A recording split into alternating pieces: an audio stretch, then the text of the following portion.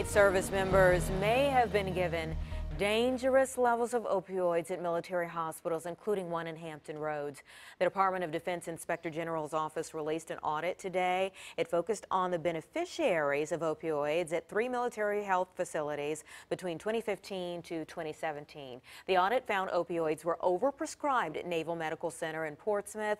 This move may have put patients at risk of addiction and overdose.